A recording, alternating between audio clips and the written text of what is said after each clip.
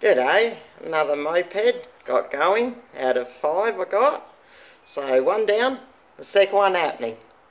So I just got it going. I still got to clean out the carburetor a bit better. I've got to have an ultrasonic cleaner machine to soak it and clean it up better.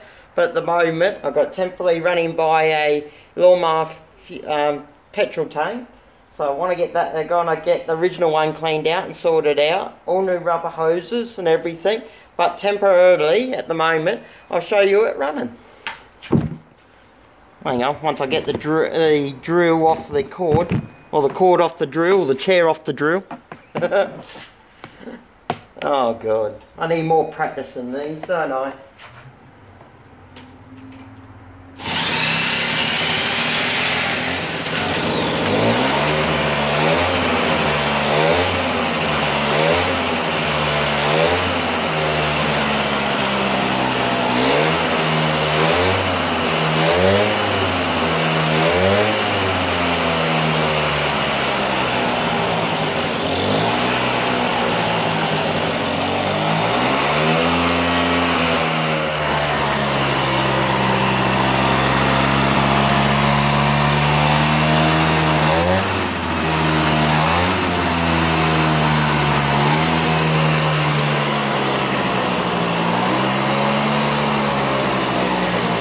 Ready, phone cover?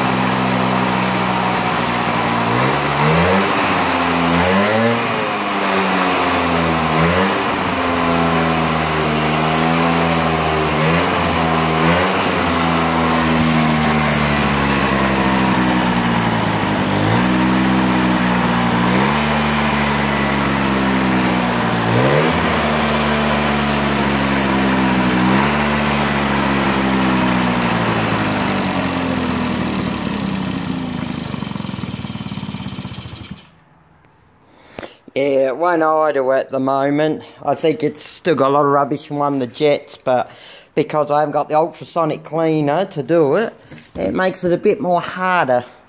So, and I don't have the special little tool to go down into all the little nooks and crannies of the carburetor. Well, I was using a bit of carby clean, and basically whatever I could scrape out with a little screwdriver. Yeah, I haven't been running for, I reckon, 15 to 18 years.